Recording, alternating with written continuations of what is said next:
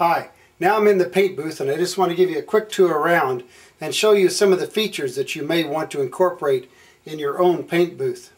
Here we have two airbrushes set up with a double manifold, one that I can use for acrylic paints, another one that we can use for lacquer paints.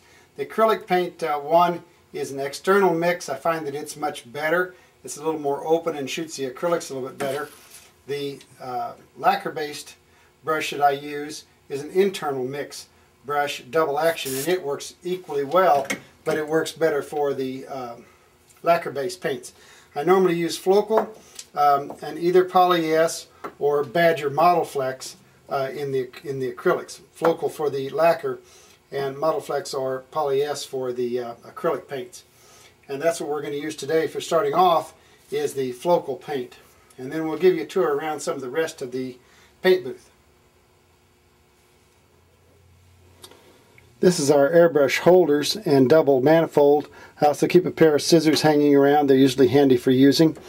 One of the main things that I really like are the Badger paint mixers. These are absolutely fantastic for sticking down in the bottles and mixing.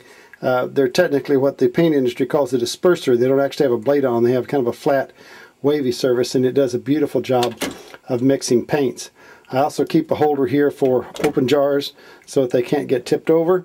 And I have an eyedropper of lacquer thinner or water, whichever I'm using as a thinner at the time, that I can drop just a few drops in to use as thinners.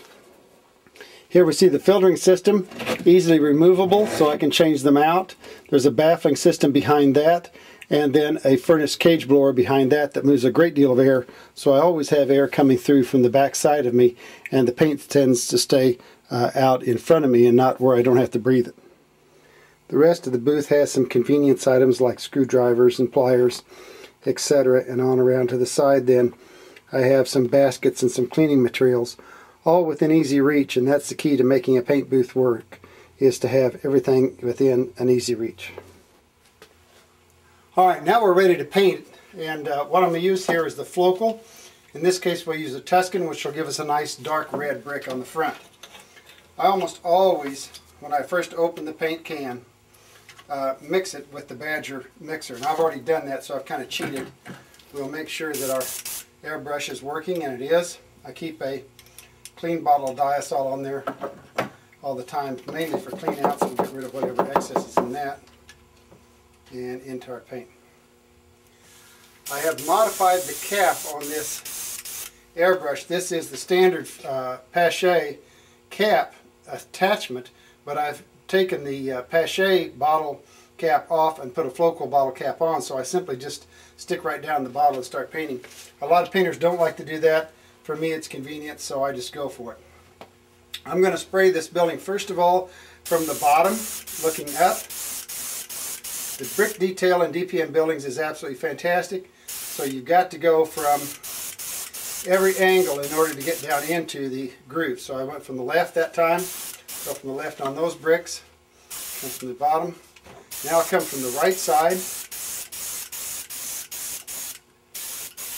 and then I'll come from the top. And lots of times I find it necessary to come back then and look straight on at it and spray again. And just make sure that I've got it all. If there are any light spots, I'll come back now and touch them up. And if this looks pretty good, maybe a little light on top of those cornice pieces.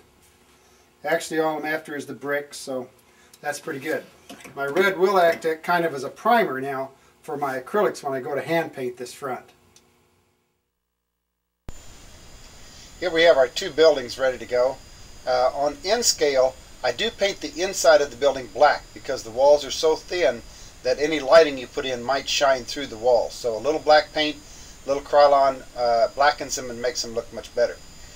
On our HO building, we'll peel off the masking from our spraying of the hard fired brick from the front, just like opening a Christmas present. See what it looks like. Looks pretty good. Now, the walls on the side really are kind of shiny, and although they're close to a brick color that you might use in your area or find in your area for common brick, we're going to need to paint them.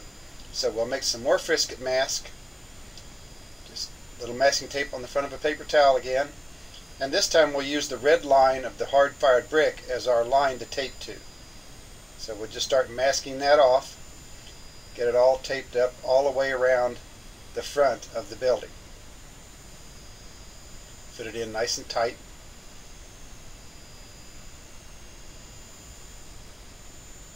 We don't want any paint to slop over or to spray back in underneath all of that brick. A little extra piece to finish out with, and we'll cut off the excess. Wrap it back up like a Christmas present. This one's a little easier because all we have to do is wrap the front itself. Now we do have a problem, however, in the fact that now the paint will be able to come into the inside of the building and may hit on the inside of the walls, and I really don't want it to do that. So what we'll do is we'll start taking some masking tape and tape off the insides of the windows themselves. I've masked off the front, exposed the common brick, mask off the windows so that they won't have paint flowing on the inside of this. And now it's ready to go back to the paint booth and spray off the common brick color. Alright, now we're ready to spray on our common brick color, and again from the bottom we're going to spray it from the top angle, the left side, right side, every angle that you can think of to get this brick sprayed around and to catch all the details. Now we're going to also spray the chimneys up here on top, and again we have to get all the angles on them as well. So we'll spray them from all four sides. I'll spray the back of the cap piece, the cornice piece, and as well then I'll come back and spray the rest of the details of the roof itself.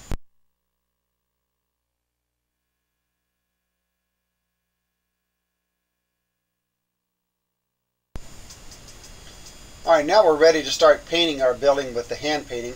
I've made a block of wood here that has some paint brushes in it, holes just drilled along it. I have several different types of brushes that I like.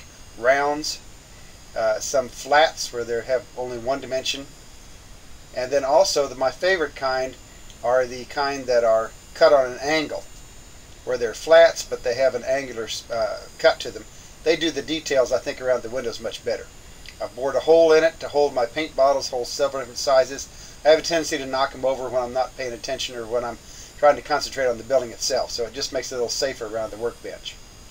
I use several different types of paints.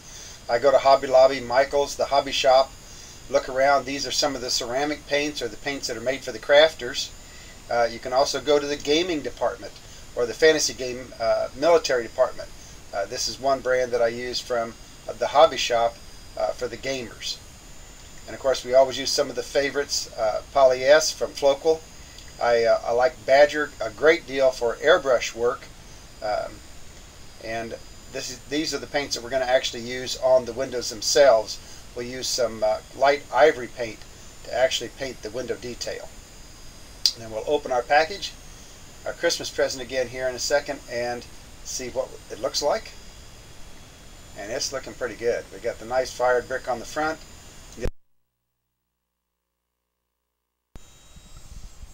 Alright, this video clip is going to be sped up quite a bit, but it'll show you exactly how we did paint the windows.